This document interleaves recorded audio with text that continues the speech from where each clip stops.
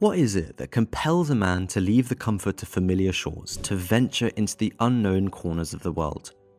Is it curiosity, ambition, or perhaps the indomitable human spirit that constantly pushes us to explore and to conquer? This is the story of an explorer, born in a time when new lands were just waiting to be discovered and nations competed for the treasures and riches of the East. Embarking on treacherous voyages, this explorer, named Abel Tasman, became a testament to man's quest for discovery. However, even the most celebrated lives can be blemished. Although many places proudly bear Tasman's name, his legacy was not without controversy. Let's delve into the tumultuous life of this fascinating man, full of extraordinary triumphs and an unfortunate controversial downfall. Born in 1603 in a small village in the north of the Netherlands, Abel Tasman was raised in the embrace of the serene countryside. From a young age, Tasman displayed a keen interest in maritime affairs.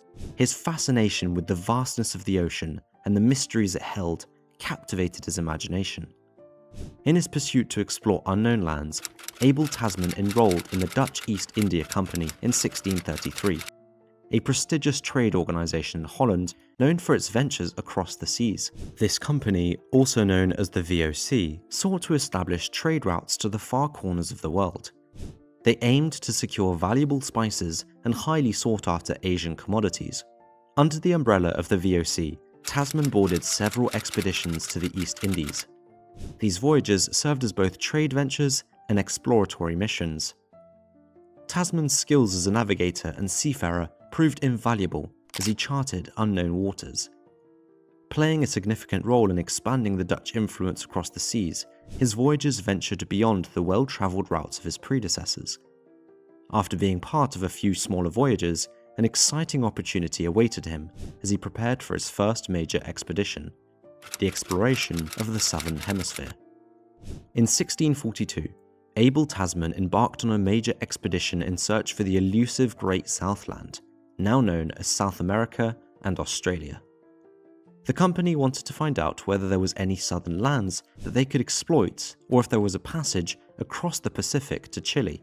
Setting sail from Batavia, now known as Jakarta, in August, Tasman led two ships, the Heemskerk and the Zeehan.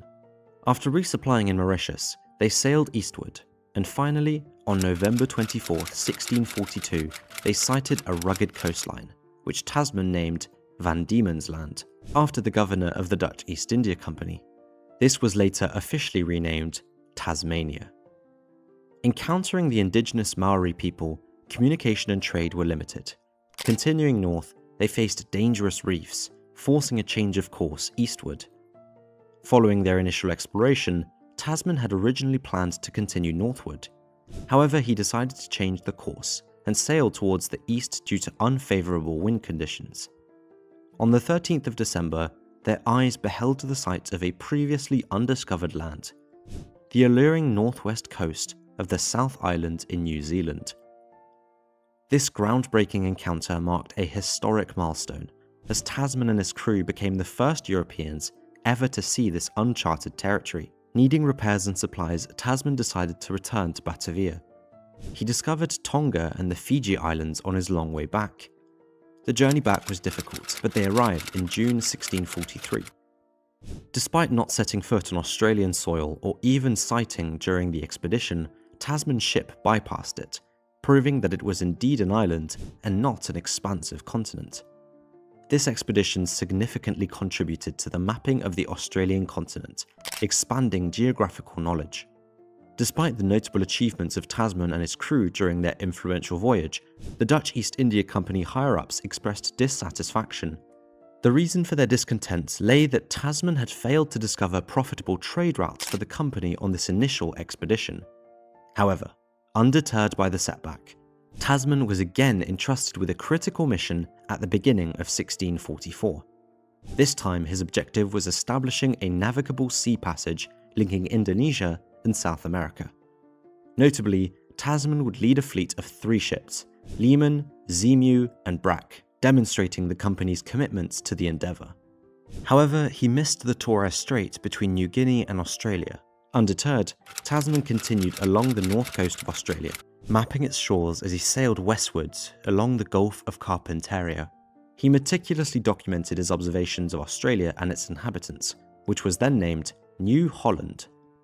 In August 1644, Tasman returned to Batavia, where the Dutch East India Company expressed mixed reactions to his findings.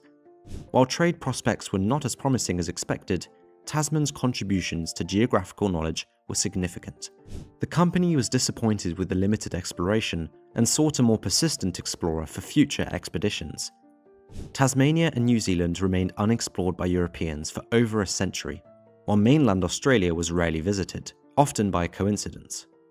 However, Tasman's explorations laid the foundation for future European encounters and the eventual colonization of these lands. In November 1644, Tasman gained a prestigious role on the Council of Justice in Batavia.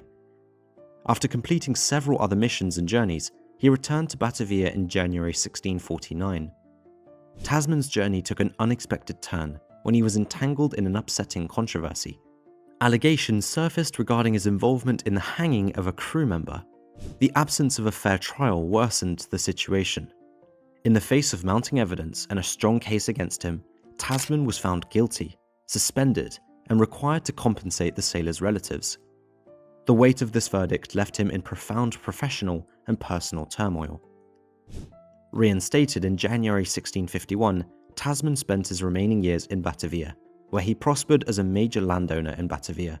Abel Tasman passed away on October 10, 1659, leaving his property to his wife and daughter. So what do you think of this mighty explorer and his adventurous accounts? Share your thoughts in the comment section and subscribe to our channel for more captivating stories.